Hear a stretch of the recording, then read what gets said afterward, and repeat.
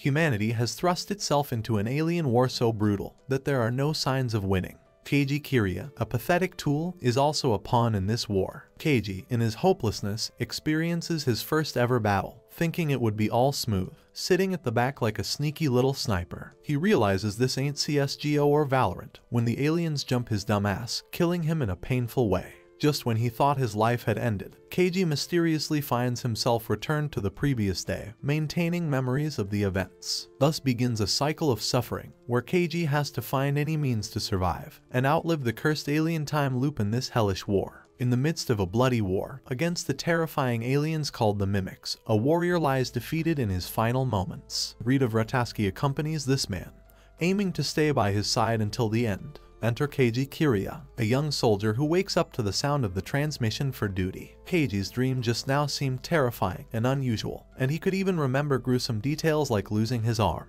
Bro experienced Vegeta's pain when he got smoked by Android 18. Keiji is told to sign a confession letter by his friend Jin Yonabaru for a party just before their first battle. Keiji doesn't understand the tradition or the way this party is supposed to work. Instead, he's focused intensely on the mission ahead. Jin states that they're actually heading out tomorrow. Keiji isn't in top shape, remembering to abstain from drinking the previous night. His friend thinks that he's letting the pressure get to him, while Keiji is truly bothered by the dream he just saw. Specifically, Keiji is a jacket soldier who is destined to enter his first ever battle. Death and obliteration loom over humanity. Their greatest nemesis is not of their kind, but rather foreign creatures called mimics. These creatures have mysterious backgrounds, but one thing is for certain. They're hell-bent on exterminating humanity. Keiji's younger self describes the experience as being a part of a sci-fi story for most people. However, since he'd become accustomed to their perilous attacks, Keiji wasn't surprised. To defend against these monsters from destroying humanity, the United Defense Force was created. But after a long, agonizing war, their resources have been stifled a great amount. Okinawa is in jeopardy and completely overtaken by the mimics. Other continents like Europe and Africa are no different, and they are slowly falling victim to the mimics' wrath. An influx of the mimics had already circled Japan for a full-scale attack. The front lines of this battle are located in the Boso Peninsula. To combat these creatures, Japan took the technological route, enhancing an armor called the battle jackets. To protect the manufacturing of such armor, a special military unit has been dispatched from the US Special Forces, under the command of Rita Vrataski. Rita's team is the most effective unit when it comes to destroying the mimics. Keiji is excited yet nervous about fighting alongside Rita's unit in his first experience on the battlefield. Jin comforts him to take it easy. He thinks that the only people who return from the battlefield are messed up in the head, as one would expect from such a terrifying war. Jin's skin grows pale when he sees Sergeant Bartolome creeping from behind.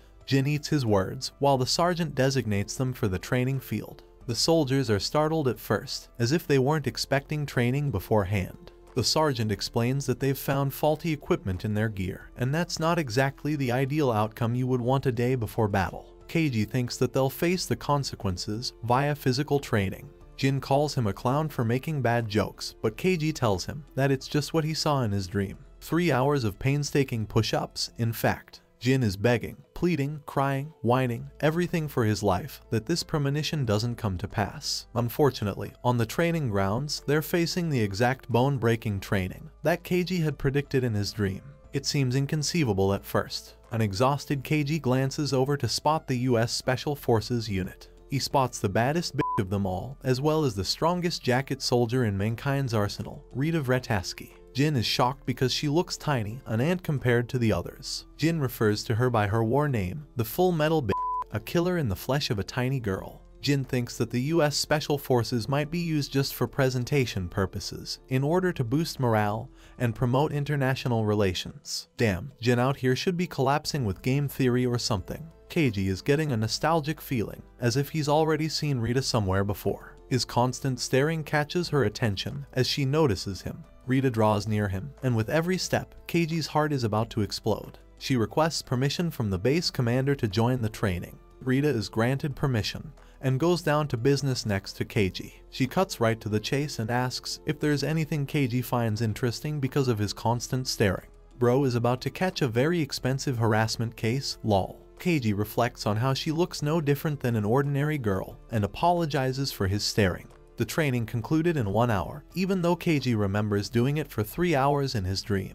This signals to him that his dream might hold no significant meaning in the end. That night, after refusing to join Jin and his other friends in their drinking party, Keiji focuses his attention on reading a book. He's shocked because he already knows the contents of the book, despite never having read this far. My guy basically got the spoilers and the leaks from his dream self, haha. Keiji is pressured to fight alongside Rita. He consoles himself, stating that his dream was nothing more than a false vision and that he would return home alive. The following day, the soldiers are geared up in their battle jackets. Their mission is to retake the island from the wrath of the mimics. These Doomslayer-looking battle suits are prepared to make monster spaghetti on the battlefield, or so they think. Taking a position as snipers, Keiji and Jin's job is to take care of the mimics that advance through their main forces. In essence, it doesn't seem like a difficult mission. The real battle is about to begin. Keiji senses the sheer weight of the actual battlefield. He sees a mimic and immediately pulls the trigger. The bullets rain heavily on the creature before their eyes, but to what effect is the question. Horrifying monstrosities emerge past the main forces, having destroyed everything in their path. Jin Yanobaru is obliterated to pieces before Keiji's eyes. His body split in half and his guts were on the ground. Does the description remind you guys of a particular character? Hint, go. Keiji can barely take a moment to process the situation at hand when a mimic shoots a death javelin right at him, rupturing his arm to pieces. Keiji faces extreme agony, repeatedly whining about how badly it burns, hurts, and stings his body. Despite his whining, the human thinks that it is meaningless as death is soon to approach him. The final image of his life flashes right before a mimic crushes his body. Or so he thought. Enter Keiji Kiriya again, a cadet soldier who has just woken up after having a dream. Or was it a dream? Keiji contemplates what happened as the events of his previous life take place exactly the way they did. Keiji vividly remembers how he died, to the point he gets sick and vomits on the floor. Keiji thinks that it's impossible for what he saw to be a dream, when the experience feels so real. Keiji realizes that the battle is going to take place tomorrow. He confirms his thoughts through the book he read, realizing that he hadn't even gotten up to this point, and yet he remembers everything. The surreal situation strikes him in a state of panic and anxiety, unable to comprehend the reality laid before him. Jin wonders what's going on with him. Keiji remembers his dream about being killed, and his arm shot clean off. He wonders if the first dream he had also wasn't a dream, and only one conclusion remains. It is an undeniable fact that Keiji Kiriya faced death twice. Keiji, like any sane human, wants to avoid his death. In a state of panic, he runs away from the room, running as fast as he can outside where he is safe. On his way, he bumps into Rachel Kisaragi, hurting himself in the process. Keiji tells her that he's okay, and tries to run off despite the bleeding wound. Sergeant Bartolome realizes that Keiji became responsible for causing a mess out of potatoes, and takes note of the boy's scratch. He tells him to skip the training session, and instead get his wound treated. Keiji runs off again, escaping from his base. The thing about deserting his base is that he'll literally get shot down by his people. However, Keiji's desperate resolve and clinginess to life made his escape out of fear. Thankfully, he was able to run far away, so he exhausted every last bit of his strength to find a road that hopefully connects to a town. Keiji thinks that his freedom is within his grasp. He finds a pair of civilians, a grandfather and his granddaughter. Keiji has now confirmed having made out of the base and near the defense zone. Everything feels safe until he sees the man's head fly clean off of his shoulders. Shortly after, the girl also falls victim to the brutal javelins launched by the mimics. When Keiji turns to his right, all he sees is the monstrosity laughing at him. A mimic in this area, Keiji didn't even expect that to be possible. His expectations are shot through his leg, and shortly after, he gets impaled so brutally that it results in his inevitable death. Enter Keiji after he's died 3 times. Keiji wakes up, almost annoyed this time. He takes the gun from Jin Yanobaru and goes all American on this crap. Keiji runs the bullet through his brains. But what do you know? Even American gun rights aren't enough to stop the power of bullshit time loop mechanics. Keiji wakes up in his 5th life, having gained a firm understanding of the situation he is placed in. Keiji believes that he's experiencing a never-ending time loop that preserves his memories for unexplained reasons that he doesn't know why. He asks his friend Jin a strange question about getting one's life reset at the beginning of the game. Jin thinks that he definitely wouldn't want to repeat an operation, even with his life threatened. Keiji's circumstances are horrid, as he can't even die of his own volition to stop his endless pain. He thinks about telling Jin Yanobaru, and confirms that he's the only person experiencing the time loop. Keiji is the only person in the world who has to get over his fear of death. He musters his resolve and thinks that staying alive is the only method for him to break the time loop. Having died 4 times in total, Keiji marks the number 5 on the back of his hand, declaring the beginning of his agonizing war. Keiji reflects on his childhood, play fighting as a hero who sacrificed his life to protect his friends. He would take all of the hits to allow the necessary forces to defeat the monsters. At the time, Keiji thought that dying was just like how it was in the game. But now, after experiencing gut-wrenching pain 4 times, Keiji understands the true horror of death. While in his training session, he resigns any thoughts of sacrificing his life in this war. Keiji's only goal is to ensure a successful survival rate on the battlefield. He has identified his goal, but the big question remains, how will he survive against the wrath of indestructible mimics? Keiji spots Rita, the strongest soldier, and remembers seeing a vision of her in his first death. Even though he thought it was a dream, Rita actually accompanied him when he fell. Donning a blazing red jacket with a battle axe, Rita asked him an obscure and odd question at the time of his death. She wanted to know about the custom of green tea. Keiji didn't know the purpose of such a weird question, but it helped regulate his breathing. He asked her about his chances of survival, but Rita outright told him he had none. Rita vowed to stay with him until Keiji's consciousness faded away. He felt comforted, while Rita told him to relax against the release of death. The field nearby exploded as Rita prepared to take down a swarm of mimics. Rita was armed for battle, and even defeated many of them with her lightning-fast agility, paired with incredible strength. She moved like an invincible goddess with each of her swings, signifying her as the goddess of destruction upon the battlefield.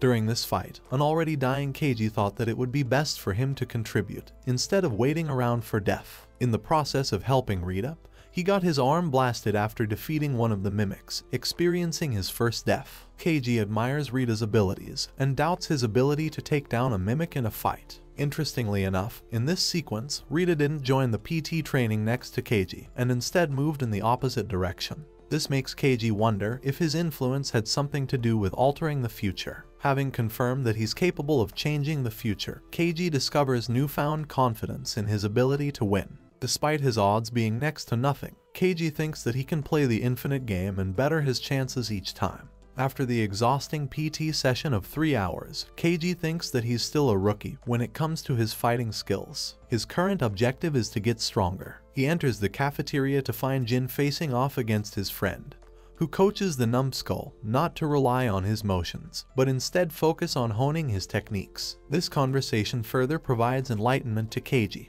who realizes that he's got to improve his combat skills to excel further. In the next scene, Keiji walks up to his captain. Sergeant Bartolome has spent quite the years at the base, becoming its most valuable and experienced soldier. Having survived until this point is a testament to his abilities. Keiji asks if he is still following through with his training, as he wants to join him. The sergeant tells him to give it a rest, as it won't be helpful that much. He asks whether or not Keiji has heard of the old samurai saying, "That means to strike your enemy and adapt." Bartolome recalls that the legendary swordsman Musashi killed an innumerable number of men. Their only way of honing their skills was to keep on killing, surviving more than anyone. Keiji realizes that the missing piece of the puzzle is the experience that he lacks in practical combat. He finds himself grinning like a creepy weirdo. Bartolome doesn't know what's up with him. Keiji thinks that if he's capable of perfecting his skills, then he might have a chance because of his broken time loop ability. The soldier is perhaps the only person in the entire world, with all of the time left to train and hone his skills, rivaling those who are above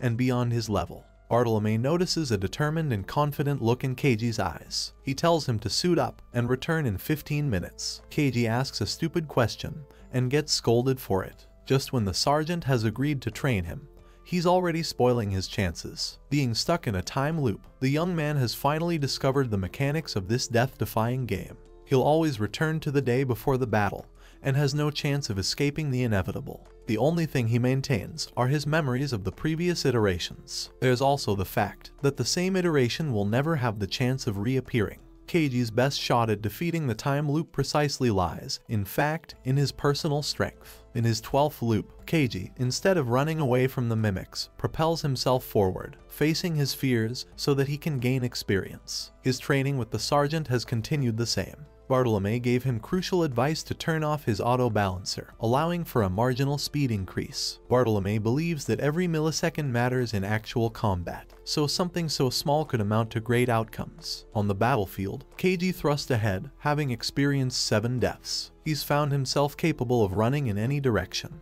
Unfortunately for Keiji, he finds himself surrounded and jumped by the mimics, who shoot him like 1,000,000,000 times to end his life. Now, he wants to give them a taste of their own medicine with a heavy firearm. Though the jacket soldiers possessed big weapons like the rifle, they were actually ineffective against the mimics. This is also true for the explosives and rocket launchers. Instead of long-range weapons, something effective is considered melee and close range like the pile driver. The weapon is known to be capable of killing mimics. Keiji wants to hone his skills to be able to use them against the ruthless monsters. On the battlefield, he advances toward a mimic in order to defeat the creature. Keiji has the perfect opportunity to strike, but upon seeing the creature's abominable face with gaping teeth, Keiji hesitates and literally gets his head impaled as a consequence. The terrified cadet wakes up yet again after experiencing another painful death. In an effort to overcome his fear of the mimics, he wants to prevent himself from hesitating on the battlefield. Death itself is on the young man's side as he goes through his 21st time loop iteration. This time, he advances without hesitation, plunging a pile driver inside the mimic's body. Progress has been made, and the victory is Keiji's as he's secured his first ever kill without injury. His confidence grows as he realizes that honing his skills more effectively will cause him to defeat the creatures. Keiji saves Jin Yanabaru from the wrath of a mimic and tells him to run away. The other soldiers are stunned to recognize Keiji's combat skills in battle. Keiji's physical abilities had now reached a level that impressed the sergeant. However, it didn't make things any better as he couldn't stop dying. A major obstacle became a reason for that. On his 47th time loop, Keiji tries to invade the weapons facility of the US Special Forces. He has observed the routine of the 2 guards, who are constantly armed. The problem with his current weapon is that it only has the killing capacity to take down 20 mimics. Keiji couldn't do anything after his ammo ran out, so he's looking for a more viable weapon that doesn't fail him. Already knowing the routine of the guards, Keiji utilizes his swift maneuvering to slip past them undetected. A successful infiltration attempt helps lead Keiji right to his target. A girl working on the battle suit is startled by Keiji's sudden interruption. Shasta finds her glasses and promptly introduces herself. Keiji tells her that he's here for Shasta. The girl acts like he's about to take her hand in marriage or some crap. Keiji tells her to help make him a battle axe of the same caliber as Rita Vretaski. Shasta is surprised by the request and immediately tries to persuade him. She's got her hands full on orders as the first lieutenant who graduated at the top of her class. Shasta's a bona fide genius and is also responsible for handling Rita's personal inventory. She's the mastermind behind their weapons. Keiji uses a bargaining chip, an actual memory unit that Shasta has been seeking all this time. She tries to snatch it from his hands, but Keiji doesn't give it to her easily. Keiji tells her that he's willing to throw it in for a battle axe in return. Shasta emphasizes that he'll get himself severely injured, trying to copy Rita's style. She thinks that no one is capable of wielding such a heavy axe that weighs 200 kilograms. The strength required to swing the axe without crumbling one's body in two is too much for the average person. Rita herself doesn't use the auto balancer function and refuses to make the slightest of missteps. In fact, Rita's suit is custom made to remove the auto balancer function, and she is the only person in her squad who is even capable of accomplishing such a feat. By every standard, she's basically a god. Keiji also thinks that auto balancer removal would be beneficial. Shasta reasons that he won't become the next Rita and that he misinterprets her immensely. For instance, the first time she met Rita, she said that she was glad to live in a world full of war. Something so terrifying slipped from the mouth of a human being, making her an anomaly among the anomalies. Keiji's deadpan face stays the same, and he agrees that the others misunderstand her. This is because Keiji saw the true Rita, who had accompanied him upon his first death. That's why he thinks she's more than just a robotic warrior. Keiji clarifies that he wants the battle axe because his current weapon is limited. He also doesn't care if the weapon is a spear of some kind. Keiji only cares about survival on the battlefield, no matter what. With his insistent urging, Shasta comments that he's an unusual person and feels nostalgic because Rita said something similar to his words. Keiji considers it a compliment and clarifies that he's got a lot of time to practice, obviously because of his infinite time loop powers. Shasta snatches the chip from his hand and gets to work immediately. The forging of the weapon begins at last. Shasta tells Keiji that he's the first person she's ever seen who doesn't fear the ambitious strength of Rita Vrataski. She also doesn't understand why this goofy guy has a number written on his hand. Keiji comes up with an excuse that he's just crossing his days off a calendar or something. Shasta gets curious and wonders if it's really important. Keiji's battle axe is finally complete. He gets to his training right after. Finally, Keiji Kiriya will also perhaps tap into his true potential. Or that's what he thought. On the battlefield, Keiji finds it incredibly straining to even swing the battle axe. He dies all the same, starting from the beginning. However, by this point, Keiji has a schedule made for the only day he gets to be alive. The day consists of stealing the cheap, reflecting on his past errors, training and asking Shasta to forge the battle axe,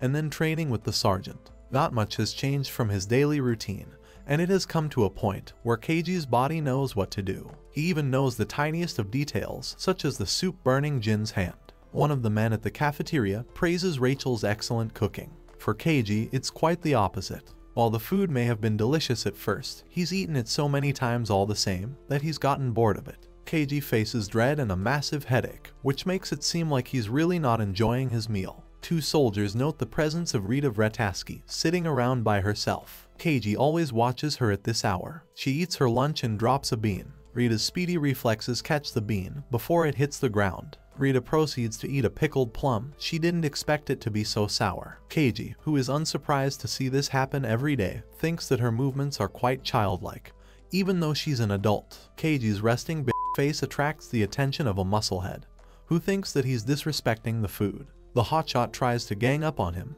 and claims that he's acting ungrateful for the food. Keiji wonders if this dude has an actual problem with him, as this has never happened before. The man grabs Keiji by the collar and yaps in his face. Keiji doesn't do anything, while Rachel tries to disengage from the situation. Keiji sees his damn ugly face on the plate and thinks that it's only obvious for people to find him annoyed. Rachel tries to give him a free shrimp, but the good-for-nothing musclehead reaches his hand in order to grab Keiji again. Keiji effortlessly dodges the attack, making him crash into the nearest table. Keiji returns the shrimp, while the infuriated man tries to start a real fight with him. The man throws a punch, and all the while, Keiji is channeling his protagonist's monologue, thinking that it doesn't matter because he's infinitely faster. Keiji deploys Ultra Instinct at full throttle, breaking down his movement into fractions for greater agility. In comparison to his real battles, this one seems like child's play to him. Keiji glances at the man's position and predicts exactly what kind of attack will be launched at him.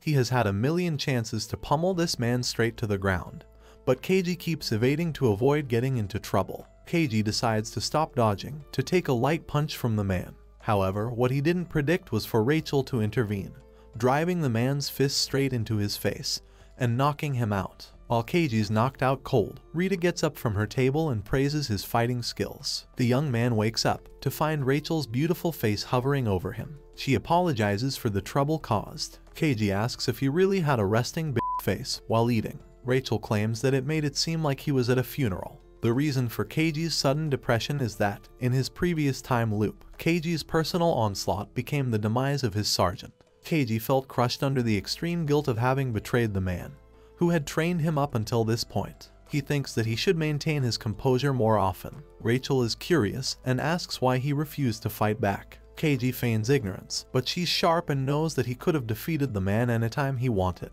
Keiji tells her that he'd rather save his efforts for the real battle. Rachel goes from 0 to 100 and allows this man to have her for a night. She doesn't just say something like that to anyone she sees. Keiji thinks for a moment and rejects her, stating that he's got training to catch up to. If that doesn't speak Sigma male to you, then I don't know what does. This man said he's gotta hit the gym instead. Keiji runs and remembers Rachel's appearance, which is similar to that of a librarian he used to see back in high school. Keiji had a major crush on this girl, but concealed his feelings. Even though he was crushed, Keiji joined the military, but didn't expect the war to make anything better. He arrives in the sergeant's training room, remembering the girl's words, which advised him of the importance of life. Keiji thinks that he might have spent the night with Rachel if his life was allowed to end, but now he has to relive pain and suffering.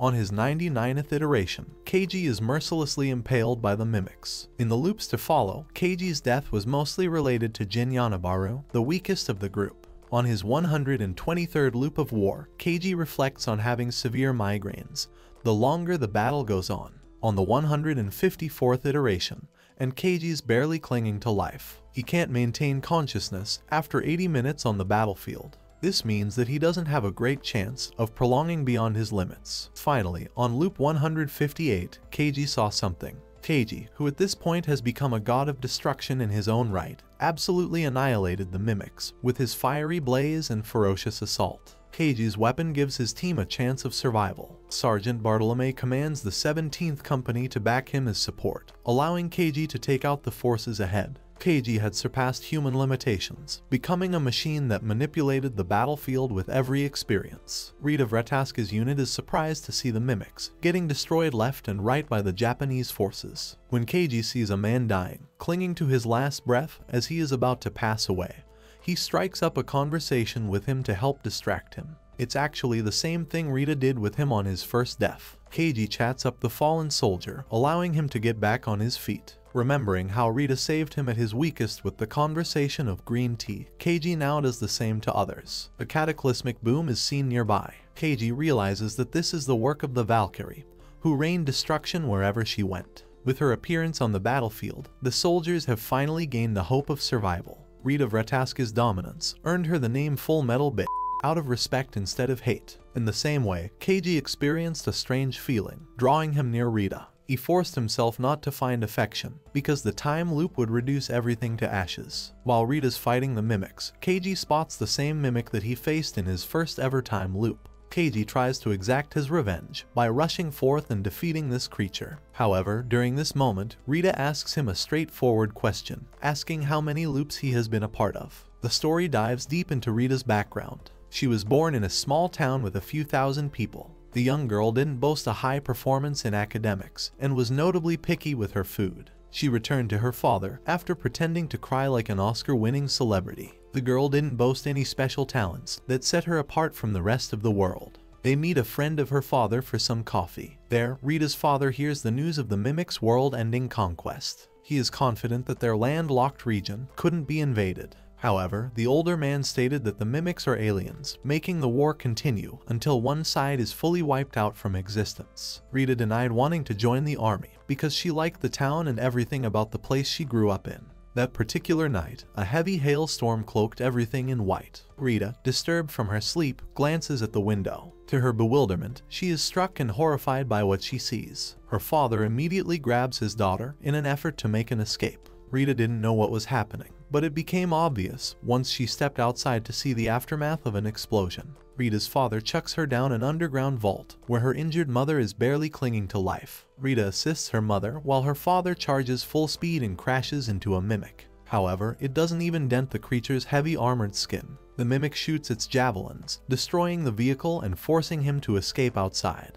Rita's father realizes just how terrifying the mimics truly are. He can't hurt the monsters to protect his family. So, instead, like a sacrificial father caring for his family, he draws attention to himself. Rita's father gets severely injured, and just before his final moments, bravely tells his daughter to live. Rita's expression crumbles to despair and horror as he meets his doom. Later, the rescuers discover the girl hiding in the bunker. Rita tried to inform her mother, but it was already too late. The poor girl had experienced the loss of both of her parental figures in the same night. The town she thought invincible had just been butchered, as the mimics slaughtered 15 people. The nameless girl had lost everything important to her. Rita's relative took her in, and although the United Defense Force requires a person to turn 18 to join the army, Rita decided to steal the passport of a female refugee, and used her identity instead. At her age, she joined the United Defense Force with a brewing, riveting, and determined hatred for the mimics. She wanted to exterminate every last piece of those filthy monsters from this planet. 6 months after she joined the military, Rita Vretaska experienced her first ever time loop. The mimics rained hellfire and destruction everywhere they went. Even the water would turn into a disgusting green color. Their purpose in life was consumption, and consumption alone, while the other creatures served something for their environments, affecting the ecosystems and allowing evolution so that they could evolve. 6 months into her harsh training, Rita became a part of a veteran strike force. At first, she also used rifles. Rita's exhaustion was catching up to her as she entered a state of panic. The first lieutenant, Arthur Hendricks, was a good man who cared for his subordinates. He took care of Rita and comforted the girl. Arthur is actually the same man who shared pointless stories so that she could divert her attention from the horrors of the battlefield. It was then Rita learned that Arthur did this on purpose. During that same mission, Rita first saw a creature that looked entirely different from the other mimics. This monster possessed a kind of transmission antenna, and upon shooting it down, Rita was transferred to her shower. Rita couldn't comprehend what had happened, and quickly learned that the time loop began right after she killed the creature. On her second loop, Rita performed a safety check, killing the monster yet again to test her theory. Without a doubt, the same happened again. Rita had found herself stuck in the time loop, unable to comprehend exactly what had happened. Many more loops passed, while the burning questions bothered Rita. She noted that each time, the creature was adapting to her attempts, making it difficult to kill in each iteration. A determined Rita noticed the changes that occurred in the time loops. It was during that time she realized that rifles were ineffective. Rita did everything she could to find information about the mimics online. She strung together tiny bits of information and learned from Shasta that the mimics are reported to be evolving. Rita found herself a capable weapon, strong enough to slay every single mimic that met her eyes. Rita deployed the use of her battle axe, and with every loop, she had begun to understand the true strength of the mimics, making them impossible to beat. The mimics were memorizing her abilities each time, adapting little by little. In every loop, the mimics reminded time and reset the game altogether, allowing them a free get-out-of-jail card. The war became easier for them than it was for humanity. Going under this hypothesis, Rita thinks that there must be an absolute rule that would allow her to bend the war to her will. She had now become a part of a mental battle, remembering the fallen lives of her parents, refusing to lose her life no matter what. The news of Arthur's firstborn child is celebrated with happiness among her peers. However, Rita had experienced this celebration so many times that she had become tired of it. Suddenly, she felt an extreme headache lashing at her. The headaches got worse with every iteration. Rita found a report on the mystery of the mimics. The scientists had discovered tachyon particles, allowing faster than light time travel. The elephant in the room is how these mimics are capable of initiating the time loop without fail. Rita suddenly bumps into Shasta, wasting her memory chips on the ground. Rita is astonished, because this happened differently in her previous loop. Shasta told her that the chips were invaluable, as they recorded the data of each soldier on the battlefield. Analyzing every microdata they could find, the chips served as an excellent record for future operations. Rita focuses on her words and realizes that they are the same as those of the mimics. Shasta tells her that Rita's data is perhaps the most important, which is why she's even kept a backup copy. The word backup freezes Rita Vrataski from where she is standing. She theorizes that the antenna mimic acts like a server, analyzing and reverting time, meaning that one other backup mimic is responsible for the same abilities. Rita kept destroying the main antenna mimic, but was still looped back because of the backup mimic. Everything fit into pieces. The mimics were a giant network, a server that allowed adaptation against everything. Rita's objective was set in motion. She wanted to annihilate the network fully in a number of steps. Confronting the mimic server, Rita first destroys the creature's antenna, rendering it incapable of transmitting tachyon particles. The second step involved destroying any backup mimics nearby, and the final step was to finish off the rest of the mimic server. Having crushed the monsters beneath her feet, Rita experiences a moment of pure happiness as she doesn't return to the past. The cycle of loops had ended after 211 unsuccessful attempts. Rita Vrataski survived until the end.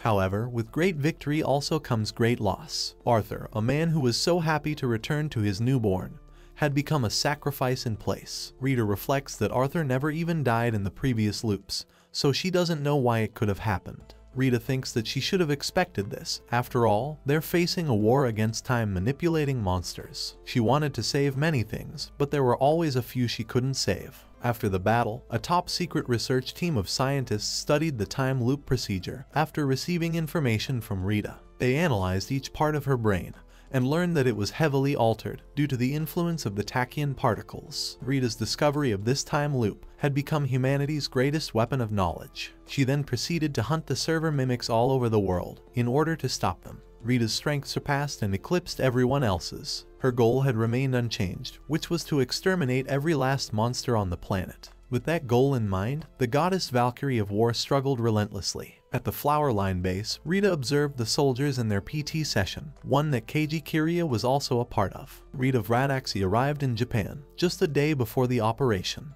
Her mere presence attracted the praise and admiration of many, realizing that this was the Valkyrie who slayed hundreds of mimics in Florida. Rita surmises that the loops don't extend beyond 30 hours. She intended to determine the injuries sustained in the first loop, and used the second loop as a real run of her abilities. However, despite what she did, it seemed that only Rita possessed the ability to loop. She spent her time in isolation, away from the others. Rita awaited the battle ahead. Her preparations were stellar. She could persuade others with the art of small talk that she picked up from Arthur. It was Rita's way of confirming that if someone answered her question before the beginning of the battle, it would imply that they'd also experienced the time loop. That person would inevitably free her from the curse of the time loops on the battlefield. However, 3 years after succeeding in her first time loop, Rita traveled the globe, unable to find anyone like her. She finally conceded, and thought that it was her own fate to pursue the madness of her life. Rita's headaches also got worse, and she was surprised to see the soldiers training, instead of resting a day before the battle.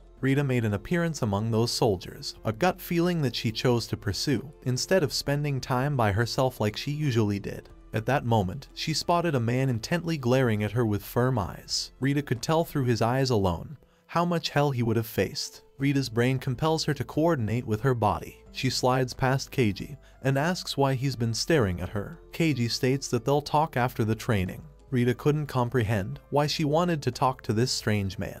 After the training, the man walked towards her with a confident stride. She observes the tiniest shift in his movements, realizing that this guy is no newbie. She glances at his hand. A number written on it states 159. Confused, Rita asks for information. In response, the gloomy young man tells her that he should answer Rita's question. She is shocked and confused. The young man responds to her question, a question that he would have received tomorrow. Keiji smiles and confirms the custom of green tea in Japan. A sudden moment of euphoria, hope, and sadness envelops Rita. Tears stream down her eyes as she faces a man who could finally understand the hell she had been through. Rita sobs endlessly as a delicate girl, instead of the ruthless Valkyrie people remember her by. Keiji responds to her question regarding the number and claims that it's how many times he's looped in his life. Rita understands immediately. The following day, in their battle, the same sequence follows. Keiji is sent a backup and thinks that his misery will finally end today. He has to put everything in this fight, awaiting the mimics to come. Rita joins Keiji, surprising the 17th Company. Rita borrows Keiji from his unit. Both of them engage the enemy, and even though there are hundreds of mimics before them, both Rita and Keiji have become monsters in the war. Their movements were completely in sync with each other despite never having trained together. Rita tells him to take down the server while she takes care of the backups, as per the sequence. Thanks to the information he received from her, Keiji learned that Rita had originally defeated the Mimic server. The Mimics specifically hunted Keiji, which is why he couldn't escape from anywhere he went. The time loop process repeated on his every death, as the Mimics ensured to break Keiji's will. Finally, they managed to locate the Loath Mimic server, which created the loop. Keiji channels the hatred, frustration, and anger into this one moment, as this creature puts his life through absolute hell. Keiji dodges its javelins and lands a critical hit, destroying the Mimic's antenna. With the antenna destroyed, Rita proceeds to destroy the backups. Keiji is to end the time loop by killing the server. The story comes to a close as Keiji defeats the Mimic server. Psych, Keiji wakes up in his bed again, unable to comprehend how he failed at the height of success. Keiji has the same conversation with Rita, making her cry yet again.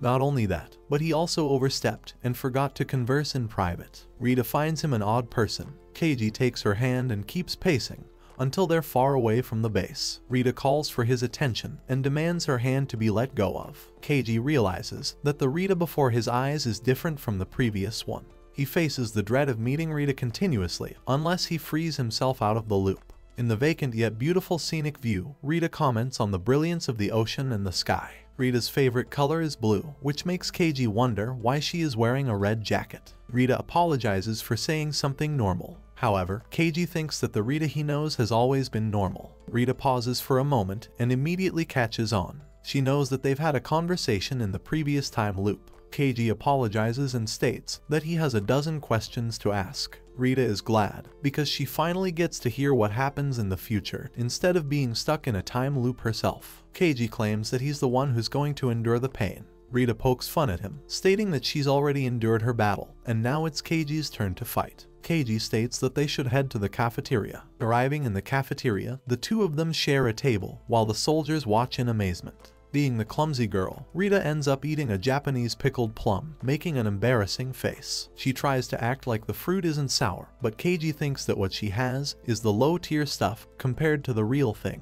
Rita takes it upon herself as a challenge. She grabs the jar of pickled plums and literally starts smoking them like crazy. Keiji realizes that he's been challenged by the best. Jin senses the commotion and becomes shocked when he sees two lunatics spitting out seeds one after the other. It's been a long while since the both of them had real fun and smiled. Keiji had forgotten the feeling altogether. The night before the operation, Keiji and Rita shared endless conversations about each other's lives. The conversation topics ranged from small talk to meaningful questions. In all of the loops that Keiji had experienced, Keiji never felt special. But this time loop he didn't want to lose, as he had fostered a connection with Rita. No matter what, Keiji desired to overcome the obstacles that would test his fate. Keiji wakes up, questioning his location. He sees Rita and realizes that he slept in the Sky Lounge. Keiji had forgotten what it had meant to have an incredible sleep. Keiji takes note of a peculiar smell. It's actually the smell of coffee that Rita brewed. The smell of natural roasted coffee beans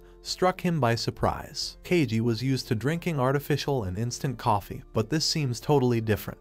Rita had received them as a gift from a village she saved. She thinks that her status has some benefits every now and then.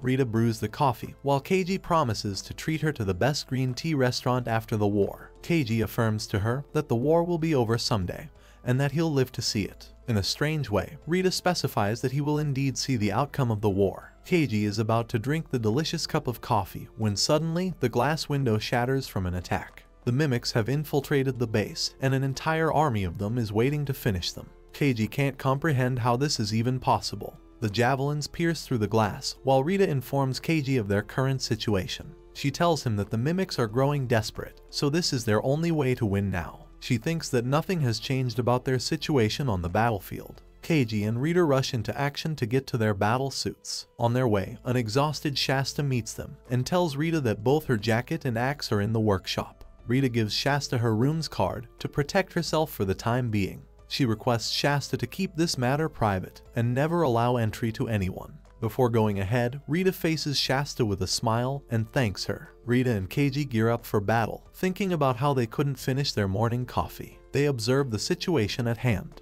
The Valkyrie vows to end the time loop once and for all. Jin catches up to Keiji with a worried expression on his face. He doesn't know what Keiji is doing in a battle suit, and even informs him against the decision. Keiji states that both Rita and he will take care of the mimics. Jin pushes Keiji to just run, instead of risking his life. However, Keiji thinks that this time, he's the one in desperation to end this battle. Saying those words, Keiji and Rita rush into the fight. Having seen Rita's movements on the battlefield 100 times, Keiji is aware of the exact movements she makes. He knows her way of thinking, and acts as the ultimate support for Rita's attacks. In a way, Keiji thinks that they're the ultimate duo, acting like a single unit. Sergeant Bartolome and the 17th Company struggle to fend off the monsters. Luckily, Rita and Keiji have arrived to save their lives. Rita announces that her squad has prepared a protection area at the hangar. She takes them to the hangar, while Bartolome finds himself bewildered by the sight of Keiji and Rita. Keiji and Rita perform the ultimate team attack, inspiring and boosting the morale of the soldiers. Bartolome commands his men to follow the lead of the two forces ahead.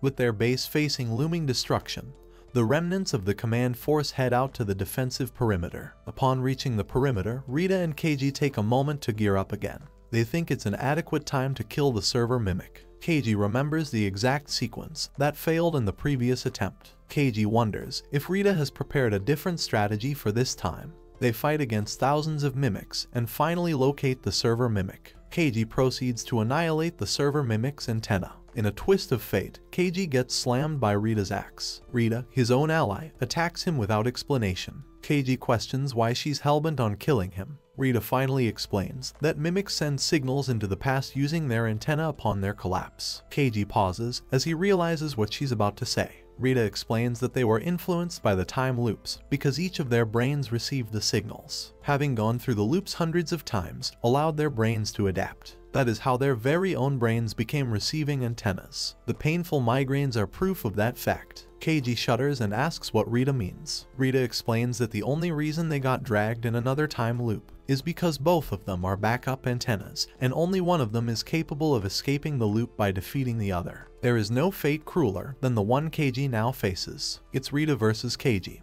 and one has to survive at the expense of the other. The fight between the two veterans of war begins. Keiji barely blocks her attacks. Rita denies taking help from her special unit, wanting to keep this battle to herself. She slams Keiji left and right, tearing apart his battle suit. Keiji feels his wrathful opponent approaching. Keiji thinks that after his many deaths, it wouldn't matter a thing if Rita killed him. And yet, at the same time, he desires to stay true to the promise he made. He promises to fight against the obstacles of the world and overcome his fate. Keiji thinks that it's fine for him to lose as long as he gives it his everything into the fight. Their battle axes clash against each other, with Keiji remembering all 159 lives of constant death and struggle. He thinks that if he gave up now, they would be rendered meaningless. Keiji capably slashes off Rita's armor with a heavy attack. Both of them are warriors, defying their fate with the same thoughts in mind. Their heavy clashes come to a pause, with both Keiji and Rita exhausted of their strengths. In their final struggle, Rita launches an aerial attack, while Keiji prepares to counter her. And then, the attacks finally connect. It was without a doubt that Rita boasted supreme control over the battlefield as a goddess of destruction.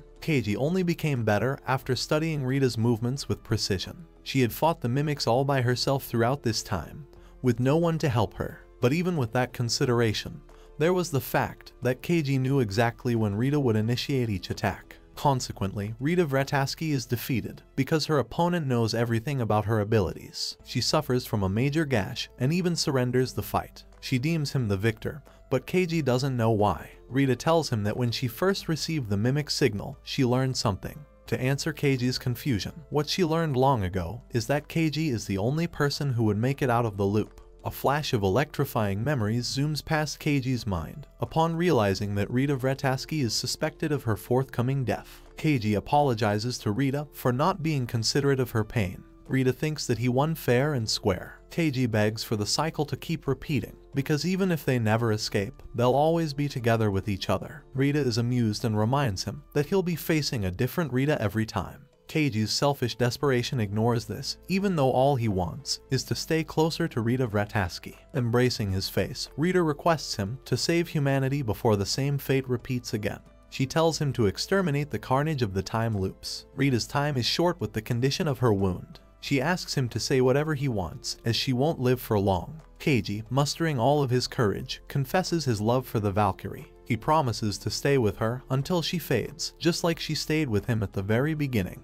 Rita is glad, because she also doesn't want to die all by herself. Keiji spots the beautiful sunset, while Rita calls him an emotional idiot. She states her hatred for the red skies, and eventually Rita Vrataski, the goddess of war, meets her end. After that, Keiji kills the mimic server and defeats the remaining monsters in the base. Keiji's actions were called into question, as he was thrown in confinement for ignoring orders. However, in only 3 days, Keiji was awarded the most honorable medal that Rita had received. Keiji's comrades and his sergeant are all proud of what he did. They also heard that he was transferred to the US Special Forces to replace Rita Vrataski as their main line of attack. Keiji searches for his jacket, not knowing where it went. He finds Shasta, who has been busy checking it. Shasta apologizes as someone has carved a name on his jacket. The name Killer Cage is something that the people had decided to call him, just like Rita. Shasta returns Keiji the keycard to the Sky Lounge. Keiji takes the card and asks Shasta why Rita chose the color red on her jacket,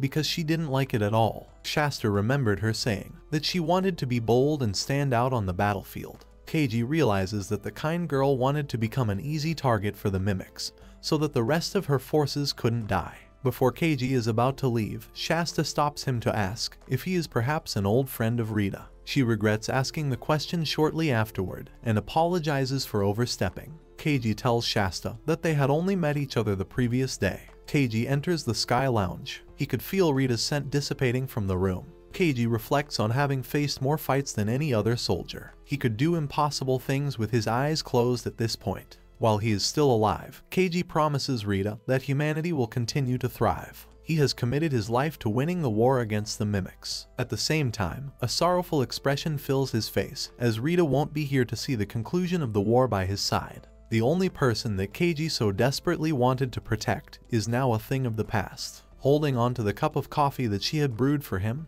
Keiji takes a drink. Remembering red as a color of Rita Vrataski's boldness, Keiji thinks that it should rest with her. Keiji Kiriya will paint his jacket a beautiful blue, the color that Rita Vrataski ever so loved. When they first met,